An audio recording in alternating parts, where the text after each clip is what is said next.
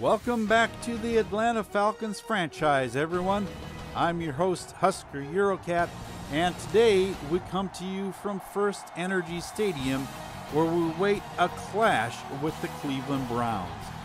The Falcons are coming off an ugly loss to their division rival Buccaneers, need to right the ship to stay above 500 ball, and keep in step with the Saints, who sit at the top of the NFC South. The Browns are coming off a 2-game win streak, but need to keep pace with the Steelers at the top of the AFC North. Atlanta's rush defense is going to be tested in a big way with the duo of Nick Chubb and Kareem Hunt, who I would expect the Browns will use early and often. They've been a big part of Cleveland's success so far, and I wouldn't think that a good thing would be changed. On the other hand, the Falcons are without halfback James Cook for the next 3 to 4 weeks, recovering from an abdominal tear. Can the team of Bryce Love and Jerrion Ealy help keep Atlanta's very young offense on the field? Let's find out as we prepare for the Browns and the Falcons here on the MMC Broadcasting Network. Cam Taylor-Britt is back deep for the Browns, and Cade York gets us underway here in Cleveland.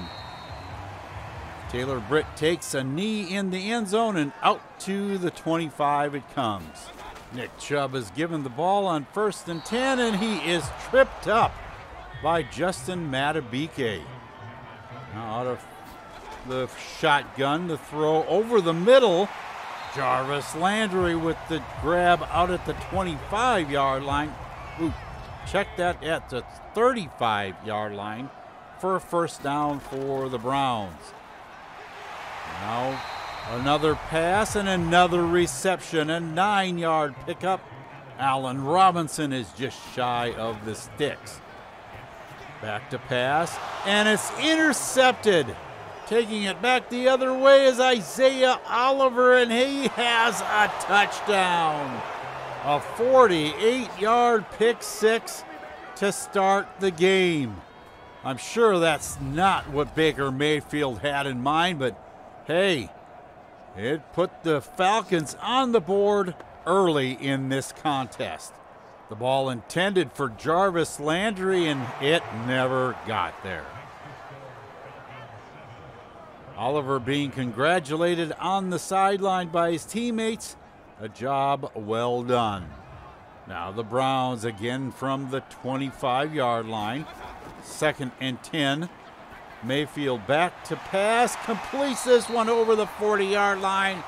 Chigo Okonkwo makes the first down grab. Now from the 42. Pass is complete for an 8-yard gain. Austin Hooper with the reception, and they're going to give him 9 yards on this. Up the middle goes Chubb, and inside the 45-yard line at the 44. Now, 2nd and 11. Mayfield throws deep, wide open in the end zone is Garrett Wilson. Mike Hughes was hot on his trail, but way too far back to have any meaningful impact. And that was an easy one for Baker Mayfield. Just throw it up and hit his intended target in the end zone. I'm sure that's what the Browns would have liked to have done the first time around, but that just didn't happen. Now 7-7 as the Browns close up the gap in a hurry.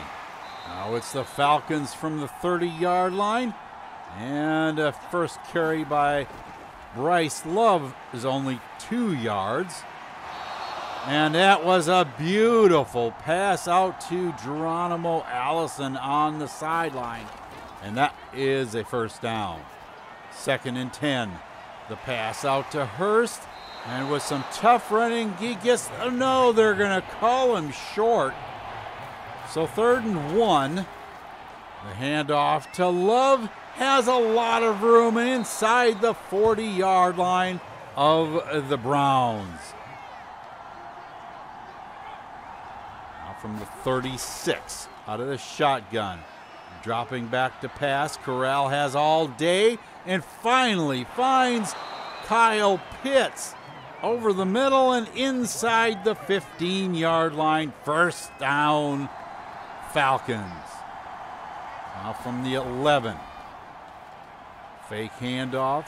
The pass is complete. Russell Gage is stopped at the 7. 2nd and 6. Handoff to Love. Takes it to the 2.5. Doesn't get the first down, so 3rd and inches. And they don't give it to him on 3rd and inches. Bernard McKinney now with the Browns makes the stop. So that brings out Cade York. And he puts up a 23-yard field goal, and it's good. That gives the Falcons the lead, 10-7. Mayfield hands off to Chubb, has room, and is out past the 30-yard line. 2nd and 3. Another play, almost the same thing. Big yards inside Falcon territory to the 47, and a first down. The Browns are on the march again. Mayfield under center. Fakes the handoff, throws over the middle, complete. Jarvis Landry has the first down. So at the 28-yard line. Give the ball to Kareem Hunt, and he has a 6-yard pickup just inside the 23.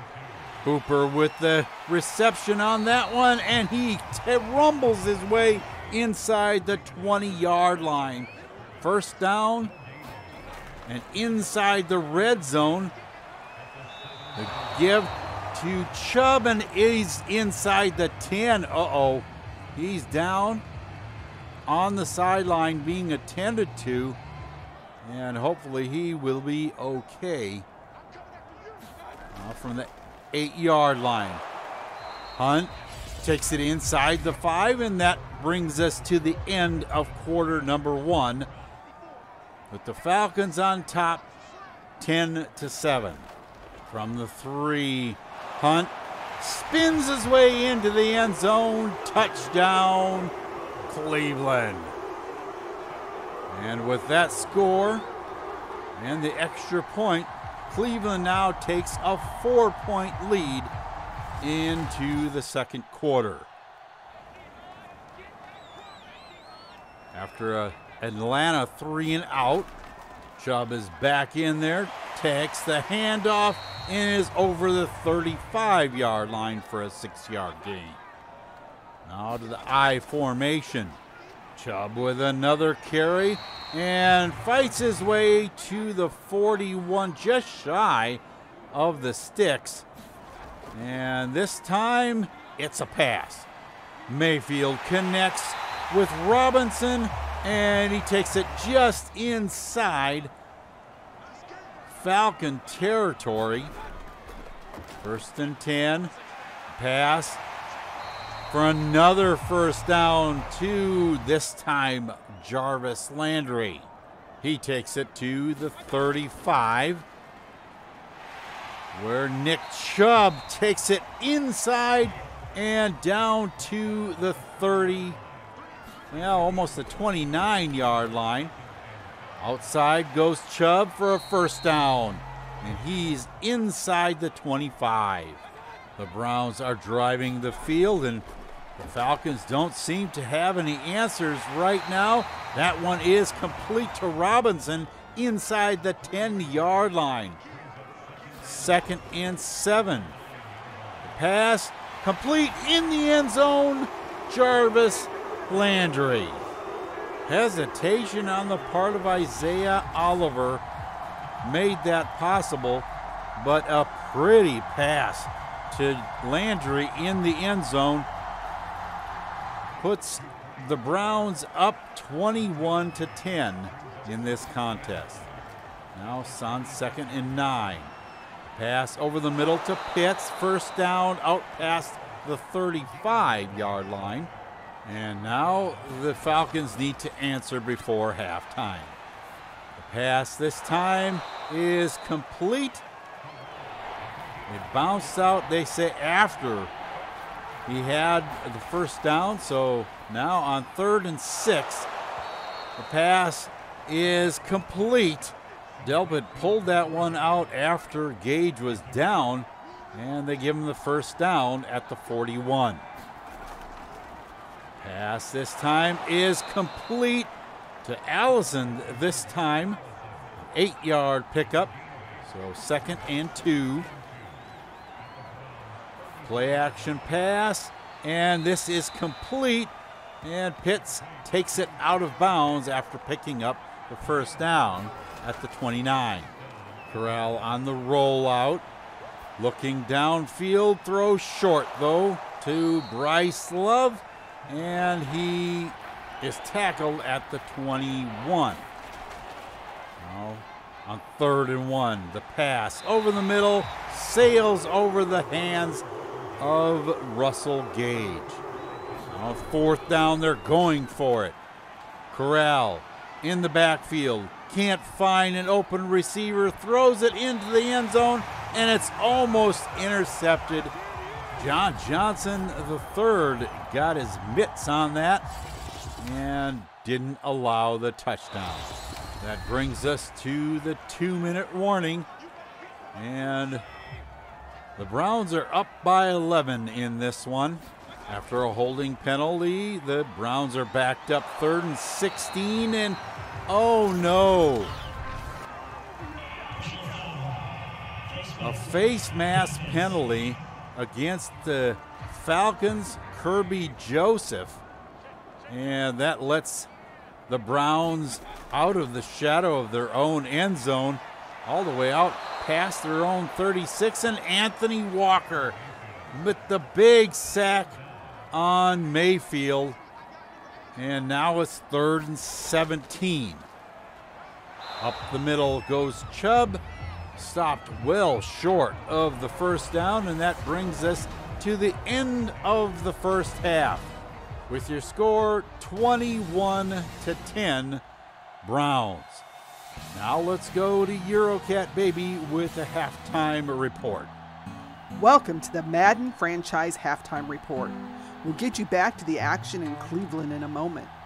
In other action around the league, the defending Super Bowl champion Dallas Cowboys have taken a 17-6 lead into the halftime as Dak Prescott has thrown 2 touchdown passes on his way to a 146-yard first half. It is worthy of note that former Falcon Matt Ryan has thrown for 134 yards, but hasn't been able to get the ball in the end zone yet. In Green Bay, the Packers, trying to get over that 45-28 loss to the Vikings last week, have made a good start by pulling out to a 17-3 lead approaching halftime over a struggling Detroit squad. Although Aaron Rodgers isn't playing outstanding football to start the game, the defense has 1 pick six already in the contest. Last week, we made reference to the season-ending injury to Christian McCaffrey, but we needed to inform you that there were a couple of more season-ending injuries that we didn't report on. From the Steelers camp comes the report that safety Terrell Edmonds has suffered a torn Achilles tendon. And from the Bengals defense, linebacker Drew Tranquill has suffered a complete PCL tear. Both are going to be missed by their respective teams as they recover from reconstructive surgery. This just reminds us that this is a very rough sport. Injuries do happen despite the safeguards that have been put in place. Let's all hope for a safe recovery. Here in Cleveland, Atlanta is doing what they can to keep up with a dominating Browns team. Have they made the changes necessary to come back for a win here today? Stay with us to find out, because we'll be right back with the second half. Welcome back to First Energy Stadium here in Cleveland. Despite an early pick six by Isaiah Oliver, the Browns are up by 11 heading into the second half of play. The Falcons have a steep road in front of them, and stopping the Browns' rushing attack is at the top of that priority list. Can they make a comeback? Let's find out as we get set for third quarter action. After a false start penalty, the Falcons have it at their own 24-yard line, 2nd and 12. The pass short and out of bounds, caught by Jerrion Ely. Now out of the shotgun. Corral, a quick pass. Oh, almost intercepted and bounced back into the hands of Geronimo Allison, but not enough for the first down, so the Falcons have to kick it away. Chubb takes this one outside the 30-yard line to the 34 for a 6-yard gain. Chubb trying the right side of the line and is stopped by Foye Oluokun. 3rd and 3. Pass, short, dump off. Austin Hooper with the first down, out of bounds, and that was terribly close to a late hit out of bounds by Brisker. And Mayfield with another completion to Robinson at the 49. 3rd and 4. Another pass and another completion. Did he get the first down? Yes, Harrison Bryant gets a first down. And there is Mayfield working his tight ends a lot in this game, throwing deep into the end zone, and that is incomplete. So 3rd and 10. Mayfield back to pass, throws short. Kareem Hunt, and that one is well short of the first down sticks. The Browns have to give it back, but inside the 5-yard line. The handoff to Bryce Love, a big hole out past the 15-yard line, and that is a first down for the Falcons. Now on 2nd and 10 from the 17. Out of the shotgun. Corral over the middle, completes this one to Geronimo Allison, a 9-yard pickup. So 3rd and 1, and it's almost intercepted. That one intended for Russell Gage, and Ronnie Harrison just drops the interception. Nick Chubb now takes it to midfield. That gives them a 5-yard pickup. Now Chubb is the lone setback. Gets the handoff up the middle, is stood up, but still gets a 4-yard gain out of it. So the offensive line of Cleveland is doing a superior job blowing the defense off the line of scrimmage. The pass sails out of bounds, and it's the Falcons' ball, but after a 3 and out, it's the Browns again. Robinson with the reception inside the 40-yard line of the Falcons. From the 38, they give the ball to Chubb again, ripping off another chunk of yards and a first down all the way to the 23. Once again, it's Chubb taking it outside to the right and down to the 15-yard line. A 9-yard pickup. And I would think that there would be a heavy dose of running. That it was a pass short to Kareem Hunt, complete inside the 10. So it's 1st and goal. Chubb inside the 5. 2nd and goal from the 2. Pass complete. Austin Hooper. Touchdown, Browns. Hooper with a little button hook pass.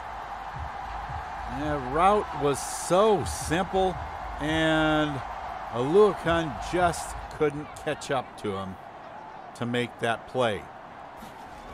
But after a missed extra point, it's Cleveland 27 and the Falcons 10. That one completed to Russell Gage for a first down.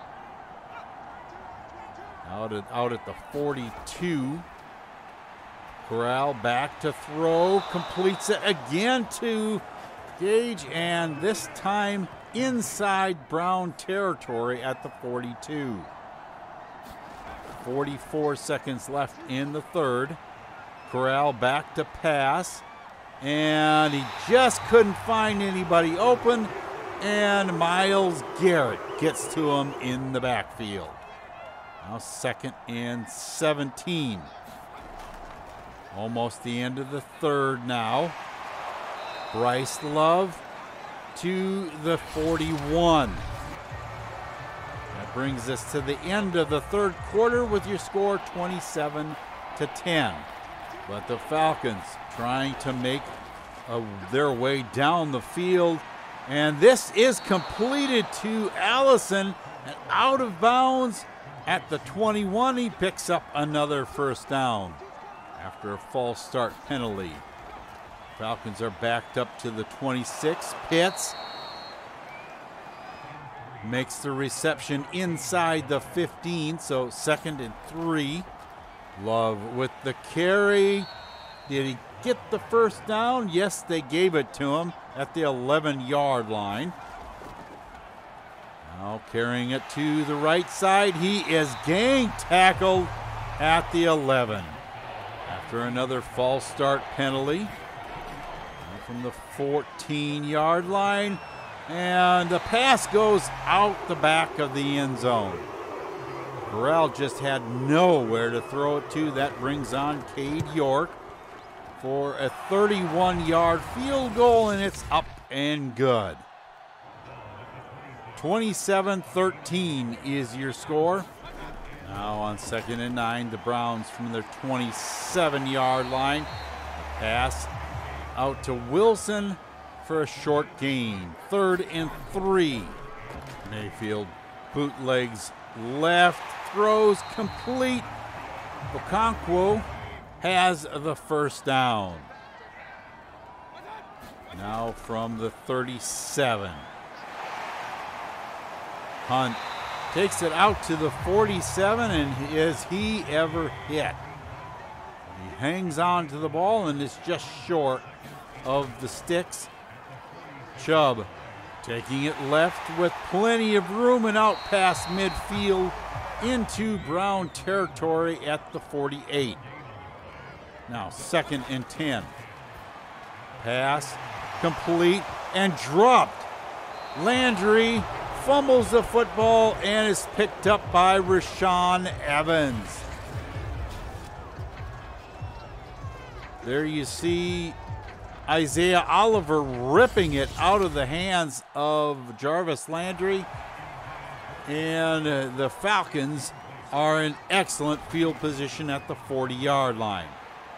The pass is intercepted.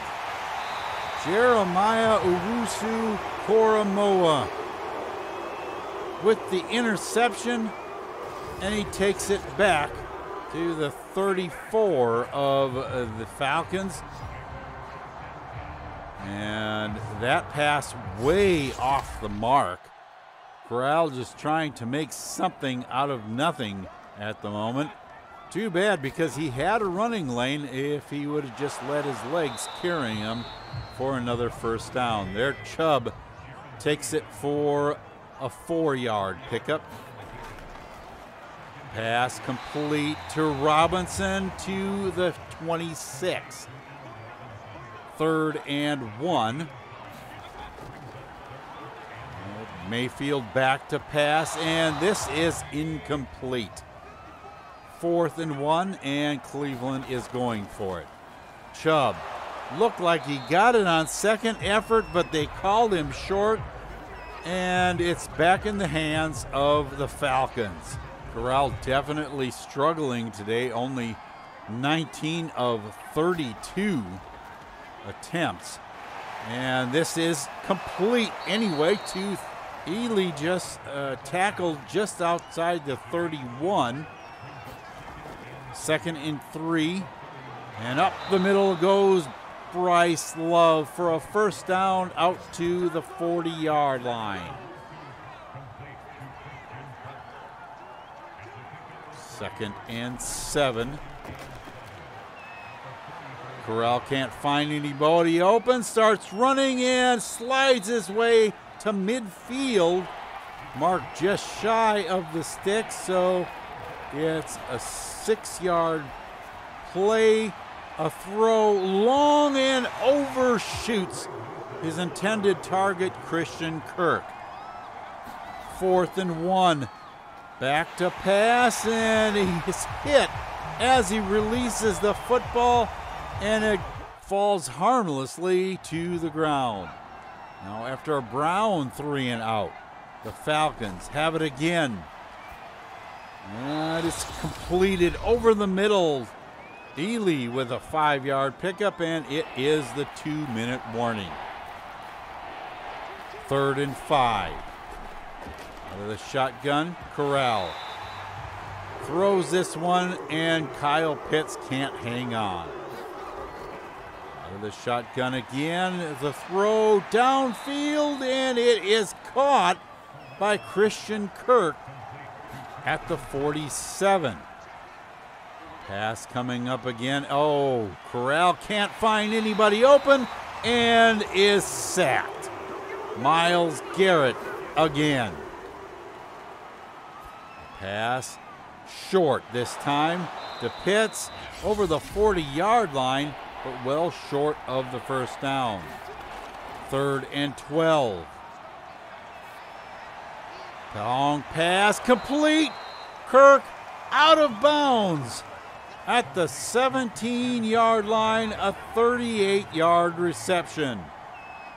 Now on 2nd and 10. Corral with some time, finally can't find anybody open and throws it out of bounds. With a shotgun again.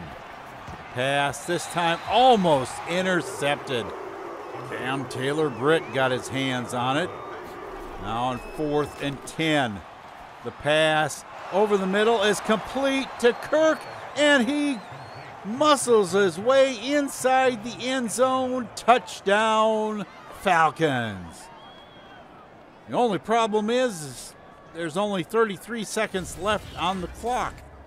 Kirk with a nice move that gets it in the end zone, but I would expect that if the Falcons have any shot at this, they're going to have to go for an onside kick, and they do. York kicks it, and out of the pile comes Fabian Moreau, and the Falcons have the football at the 46.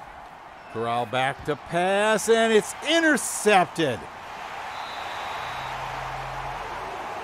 Osuwu Koromoa with his 2nd interception of the day pretty much puts an end to this one, intended for Christian Kirk, and he just jumped in front of that pass, and that was all for the Falcons. The Browns hang on for the win in this one, 27-20. Unfortunately, the Falcons just couldn't string enough good plays together to make a real comeback effort.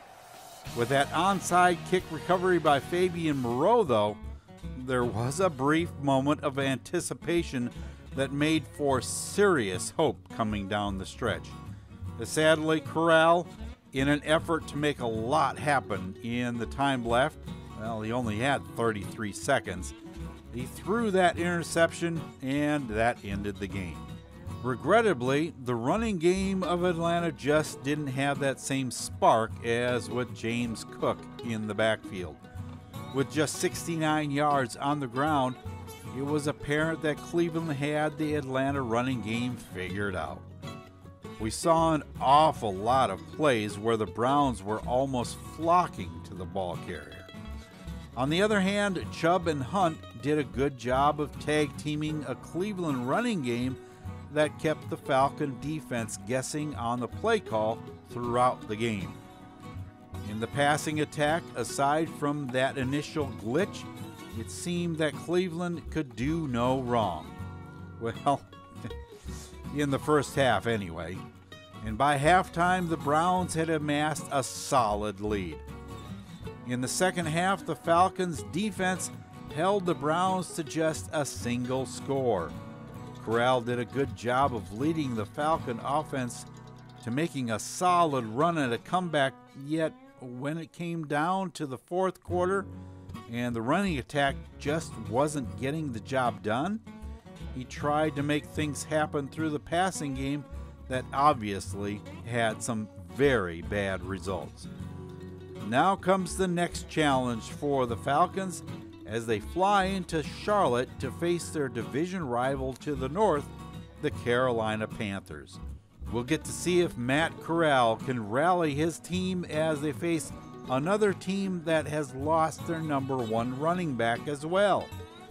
The Panther defense is ranked at number 5 in the NFL, so the offense that has fallen now to number 21 will find this challenge a big one indeed. The defense will be tasked with stopping, well, whoever takes over for Christian McCaffrey, that is, whose season has been ended due to a complete PCL tear. Will the defense be up to that challenge? Well, that's going to do it for this episode of the Atlanta Falcons franchise on the MMC Broadcasting Network. Now that Atlanta has fallen to 2-2 on the season, can their rookie quarterback take them back to a winning record despite having a questionable running attack to depend on? To find out, be with us when the Falcons descend upon Bank of America Field in a division rivalry showdown in Charlotte. Until then, for Eurocat Baby and the rest of the crew, this is Husker Eurocat saying so long for now, and have a good day, everyone.